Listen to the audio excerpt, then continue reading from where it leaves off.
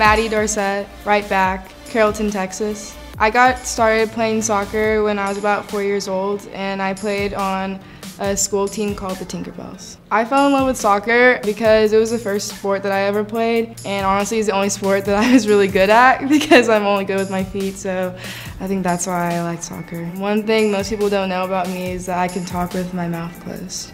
I'm driven to be successful because I don't want to disappoint my family, especially because of my dad and all that he's done and accomplished. I think that helps motivate me to want to succeed because I think that that's been instilled throughout my whole life.